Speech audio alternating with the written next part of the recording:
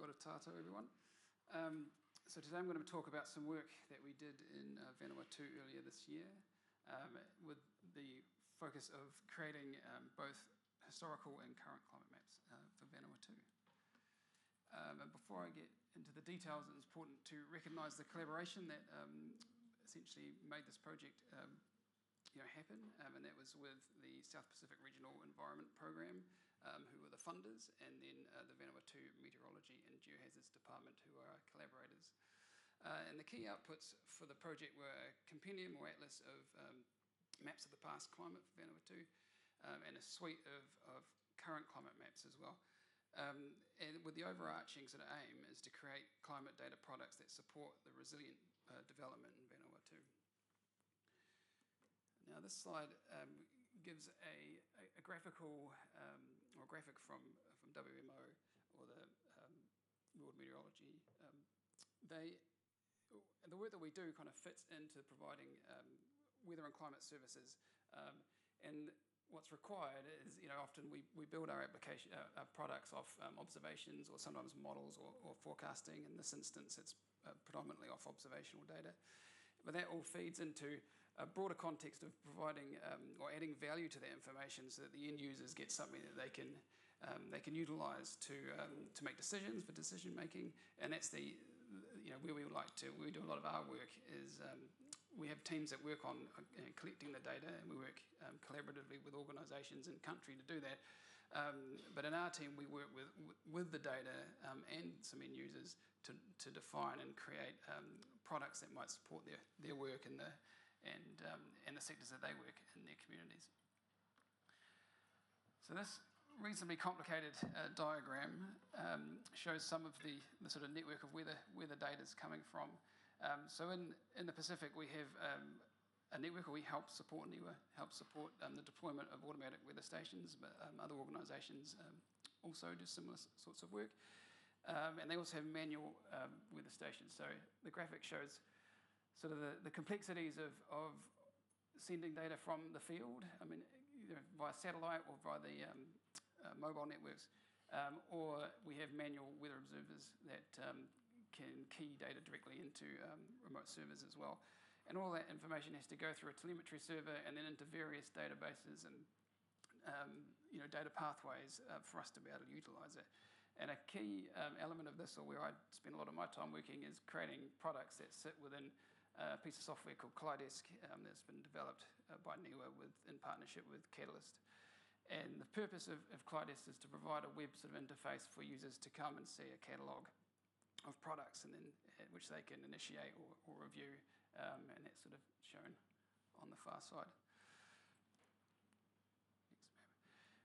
So this map shows the current open climate stations in Vanuatu, and it shows a lot of points on the map. However, not all of them have a really extensive or long climate record, which is required to make these mapping products. So I included the map just to show that what sort of instrumentation or how many instruments might be out there collecting data, but it's important that we have a long record to be able to do something useful with it. And I mentioned the Kaleidesk client, and this is some software that we deploy either in country or in the cloud for our partners and collaborators to be able to log into and view a catalogue of products which they can select and run through a map view or through just a list of products that they're interested in. And the maps that we've made in this project, the idea is that they become available via this platform, but also we can utilise Kaleidesk to distribute them elsewhere as well. So we have a bit of a track record of doing this type of work. So maybe 10 years ago or so, I was involved in creating climatology or 30-year climatology maps for New Zealand. So in New Zealand, we have an extensive network of climate stations, and NIWA manages and curates a lot of that data and stores a big archive of it in the climate database. And from there, we established a methodology using various bits of open source software and closed source and licensed software as well, to interpolate that data using elevation as a covariate to be able to give a sort of a climate surface across the country. And we did similar work in Samoa, I think it's about 2014, and this project is kind of like a continuation of a similar approach. So what do we need to create these maps? Well, ideally we'd need a good long 30-year record of data for climate stations, but that's difficult, right? So it's hard to, particularly in the Pacific, a nation where you've got islands everywhere, it's hard to go and maintain that data. It's costly to do that. So although ideally we'd like 30 years of data, we'll make the best of whatever data we can get to get the best outcome. We want representative climate stations. So quite often you'll find a weather station at a airport or by some infrastructure in a village. But for this type of method to work reasonably well, you also need them in more remote locations, like higher altitudes, and well distributed across the country. We also need some topographic data. So in this instance, it doesn't have to be high resolution. I've just used the ESTA global DEM because it provides enough resolution and it's available across the Pacific. So if we wanted to do a similar work elsewhere, we can take the method and move it along. I use predominantly Python for a lot of the data handling and data wrangling with pandas and X-ray when I'm working with raster data sets. And then the general suite of tools like GDAL and Rasterio and things like that to do more of the spatial analysis. But one key tool that we use in this particular workflow is ANU Spline, and that provides the spatial interpolation of the climate station data. But you can the value that ANU Spline provides is that you can it was written to do this particular climate data interpolation, but allows to have covariates, so you can use more than one or multiple input data sets to kind of weight and manipulate the surface that's returned. So like temperature, for example, you get a lapse rate with height, so there's quite a strong relationship between elevations. So you can use tools like ANU Spline to basically do that for us. And then all the mapping, I used CartoPy, which is sort of extension of Matplotlib. So all the maps you might recognize if you've done any plotting in Python look very similar. It took me a while to get my head around how best to do spatial mapping with CartoPy because it sort of restricts where legends and things can be. But I think in the end we did a reasonable job. And then just general contextual spatial layers that are useful in the map. So this slide goes back to a point I was making about having a good representation of climate stations in the country. And it's a figure that my colleague prepared. But essentially, if you've got some terrain and you've got prevailing wind direction, you want to position some climate stations in places where you're most likely to get sort of differences in temperature and humidity and rainfall. So in this instance, you'll get the prevailing weather coming from, I guess it would be, maybe we think of it from the west or from the left. And as it rises, you might get all the rain on one side of the terrain, and then it'll be much drier and warmer on the other. But if you don't have any instrumentation there, you don't actually know for sure if that's what you're getting. So it's important to ensure that you've got a good coverage, and particularly at higher altitudes. You need a few stations that we've got the right kind of distribution of data.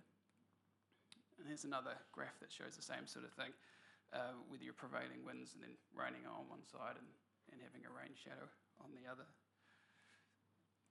So this slide represents the ANU Spline type of workflow. So if you imagine the red dots being the climate stations, and then the grid underneath, perhaps the elevation data, and then it's weaving sort of a surface in between it, and you can, using parameters, you can decide how tightly you want your surface to match up with the climate stations. But that's essentially what ANU Spline is doing. And so just a slide goes over sort of the processing steps. So I use Python to go and retrieve the data from the Clyde database, which is where it's a BOM database that's installed across the Pacific to archive a lot of climate station data. So the first step is to extract all of that. Then I used the WMO guidelines for deriving monthly average rainfall and temperature statistics. Now they have quite strict sort of guidelines in there with how much data can be missing. So I've tried to utilise that as best I can, but at the same time we want to preserve as much information as we've got, so I have to be reasonably flexible. Then I use like a point-on-grid extraction tool to extract the elevation data from my DEM to assign it to my climate station locations, create some ANU spline configuration files, and then run ANU spline to generate my historical monthly rainfall and air temperature rasters. And then with those monthly grids, I can combine those to create the wet and dry season outputs. And then lastly, using Python and CartoPy, I was able to create some map outputs. In addition to that, we wanted to be able to create some maps that represented different phases of the El Nino Southern Oscillation Index, because it's quite a key driver in the Pacific, but also globally. So at the moment, I think we're in El Nino conditions. So for La Nina, looking at the top, you get more warm water on the west of the Pacific, and you might expect higher temperatures and more rainfall as a result. And then I think the middle shows sort of neutral conditions or normal, and then the bottom is El Nino, where more warm water is heading eastward. So we get cooler but perhaps drier, and that's what we're hoping to see in the maps. So to do this, we had a long record of the Southern Oscillation Index data, which I averaged over, I think, moving average of like 5 months or something like that, and then use a threshold to decide whether a month would be El Nino, La Nina, or neutral, and then some additional filtering. But because of that filtering, the 30-year record wasn't really sufficient to give us enough data, so I'd extend that out and basically use as much data as I could out of Clyde to be able to get months that fit, or data that fit within those end-zone months. So here's some example maps. These are for, I think it's a Samar province in Vanuatu, and it's just showing the difference between, say, a wetter month in March to something sort of in between, I guess, the shoulder, and then a drier month being August. And you can see that the interpolation is sort of followed the terrain. Now, it's an interpolation, right? So this is not measured information, so it should be interpreted as that, right? It's an image of the spatial distribution of what the rainfall is like based on the station data that we have available, and it can be improved with providing additional data sets, or additional climate stations if they were installed. And then monthly temperature. So I think we've got sort of a standard kind of month in November, a warmer February, and then a cooler August for different province. And then maps showing difference between the wet and dry season. So you can see that significantly more rainfall during the wet season than the dry, which you'd expect, and also more rain at higher altitudes, which is also something that you would expect.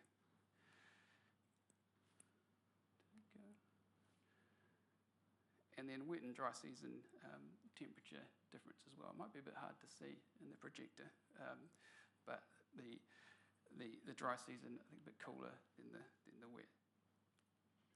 And now comparing for those ENSO conditions.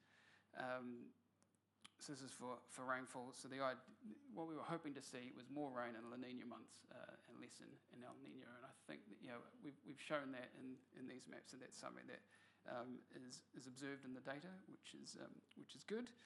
And then looking at from the dry season, again the same relationships there. So we've got a bit more rain in La Nina. And then the wet season temperature. So one thing that I think we noted was there wasn't as much variation in temperature in the temperature maps, and we had fewer climate stations for that mapping. So it's a good start, and I think as more climate stations are deployed, we could review these maps in the future. Maybe that would show slightly different. But also in the tropics, there's less temperature range. Like in New Zealand, we get, where I'm from in Christchurch, it gets very cold in the winter and frosty, and then it can be very, very warm in the summer. Was in the tropics, that range of temperatures a bit, it's squeezed. We don't get it quite so cool, and so that might be another reason why we don't see quite so much variation. And then the ENSO dry season temperature map is another example. So moving on, those provide like a nice contextual climate data for the region, for Vanuatu, and it's nice to be able to visualize that. But this next step was actually looking at, well, what about the current climate? And with some images of the current climate, you can compare it to the historical data to see, well, how is this unusual, or has it been wetter than normal or not? So to create the current climate maps, this was done slightly different. So we have an island climate update that the forecasting team pulled together, and as part of that, they have access to satellite precipitation data that's freely available from NASA, and it covers the entire Pacific. I think it covers the whole world, but we extract just the Pacific region of interest, and it provides precipitation data only, so we don't have a temperature product, unfortunately. So this mapping is mostly focused on just the rainfall, the precipitation component. But we also need to have good near real-time station data coming in to be able to compare with that. And sometimes, with data coming in from the field, we do have issues with sensors or with the communication network, so we don't always have access to that real-time data feeds. They can sort of come and go. But it is something that is highly useful for this type of mapping. We're using the same sort of tools, Python, Pandas, X-Array, and I'm using in order to define a baseline or the historical mean, I'm utilizing the gridded data that I've made earlier. So I've already done all that work, creating the statistics and mapping it. So I can utilize that by basically extracting, my historical rainfall values per month for station data to do a comparison and create an anomaly. And I'm using the same types of spatial analysis tools as well in Python, GDAL, Rasterio, GeoPandas, and again using ArcadaPy. So a little bit about the satellite data. So it covers the globe. It's available from NASA. It gives precipitation accumulation, but also the anomaly for the past 30, 60, 90, 180, and 365-day periods. But by nature, because it's like top-down or satellite derived, there is some uncertainty that you need to be aware of. But for a continuous data set that covers a wide area, it is very useful for us. So to create these maps, I basically take subsets of automatic weather station data, and I subset it for the 30, 60, 90, 100, and 365-day periods. I determine the averages of the rainfall over those times, or the accumulation, and then I extract the historical average rainfall from those grids, so that's something I can compare it with. That gives me my rainfall. I can then calculate the rainfall accumulation and rainfall anomaly values at the stations levels, and then use ArcadaPy again to create a sort of a suite of maps. So I'll step through some examples. So we've got, I applied some contouring to make it look more attractive, I guess. Either option is available in Clydes. So for this period, you can see it's been, they've had quite a bit of rainfall out in the ocean and in the north, a bit less on land. And then as we step out, you can sort of see that the difference is, the scale, the legend changes each time because as the period extends, there's more and more rain, so I have to be dynamic in that respect. But it's just some examples of the maps, essentially, that are being produced. And I'll just sort of click through them. That's the whole year. And then, as well as having the accumulation, it's nice to know, well, how does that differ to what we might normally expect? And this is what the next set of maps provide. So we can see in this one that it's been a bit drier than normal, perhaps in the northern part of Vanuatu, and in the southern part, but in the middle, maybe it's close to normal. Okay. And that's essentially my collection of maps. The only other thing is I wrote a little piece of JavaScript so that we can deploy a little, map selector, in CloudS, so that users can go and they don't have to sort of go through a directory structure to find the maps. They can choose the products they're after and it will just come and show them. And that's it. Thanks for listening. Thank you very much, James. You got questions from the audience? Over here. Ian. Hi, thank you. Nice presentation. Quick question about the ANU spline. Yeah. There's lots of interpolation software out there. So what's ANU spline doing different compared to like Saga's B-spline or something like that? Yeah, so a lot of the traditional splining or interpolation just work on, a whole bunch of points with values on it, and it will just create a surface between them. But I need a tool that can take additional parameters to be able to influence how that interpolation is done, and that's what ANU spline can do. I do know there are more tools that can do that now. I've done, in the past I thought, well, there are other tools and something else that I can use instead. The reason why we stick with ANU spline is we already have a track record of using it, so we want some consistency. I tried a tool in SciPy that sort of did the same sort of thing, not quite the same. And there's a 3D kriging tool that Esri pulled out a couple of years ago that you can also do similar stuff. So I think there are more options now than there have been in the past. We've been working in partnership with a data scientist who's been looking at machine learning tools for doing the same type of thing. And it's promising, but I don't think we're quite there yet. Maybe another year or so. One more question.